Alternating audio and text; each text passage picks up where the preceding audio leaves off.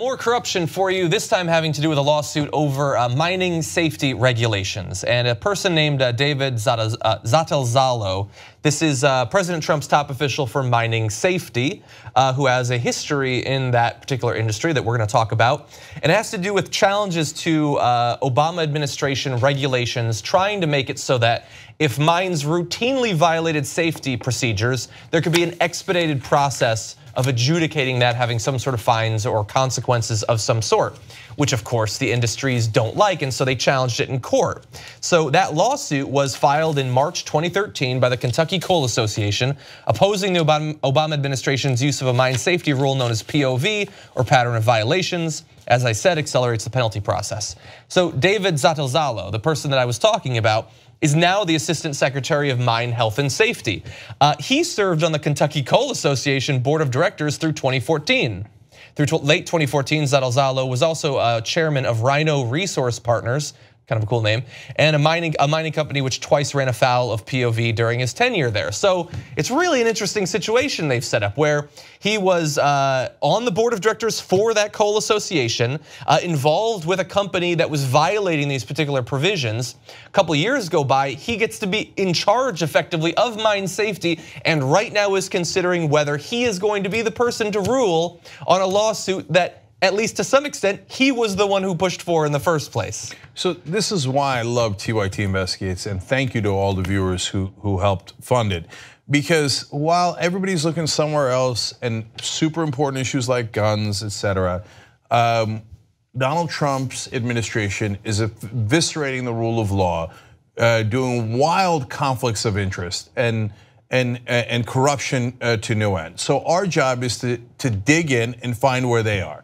So in this case, great report by Steve Horn pointing out, look, this guy was part of that organization, the Kentucky Coal Association, that sued the group that he now helps to run inside the government. Now that's not new in terms of Scott Pruitt, same thing, head of the EPA, sued the EPA over a dozen times. And Trump's like, oh, you want to destroy the EPA? Wonderful, that's exactly who I'm looking for. You're now the head of the EPA. So this guy now becomes a top official in mining safety because he was trying to destroy mining safety. So okay, that part we understand, although almost no one else is talking about it. And so we find the lawsuit, and then of course, as John pointed out, there's two different organizations that he was on the board of that now are in front of the government agency that he is running. And in the beginning they said, oh, conflicts of interest. No, absolutely not. Number one, he'll get his money out of any mining within 90 days. Did he? Of course not. He works for the Trump administration, still has money invested in mining companies. Yeah, but only like hundreds of thousands of dollars. While he's supposed to be regulating mining companies that he's invested in. Now the companies he used to run, he's decided, I'm not gonna recuse myself.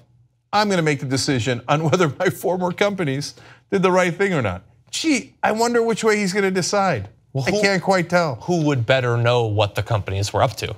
Than the guys sitting on their board before. Insider knowledge, yeah. And when asked about it, the Trump administration, and we're the ones who asked them, said, well, I mean, our rule technically is that you had to be outside those companies for 2 years, and he was on the board of those companies in 2014.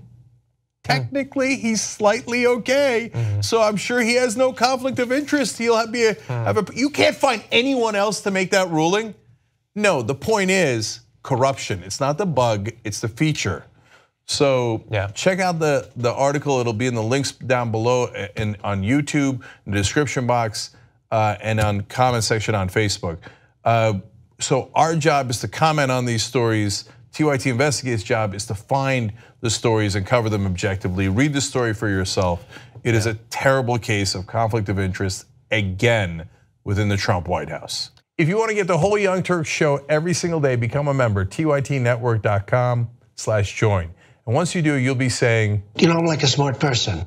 Or you might say, I think it's weird. Or you might say, oops. No, that won't be that one. It won't be that one. It'll be great, trust me.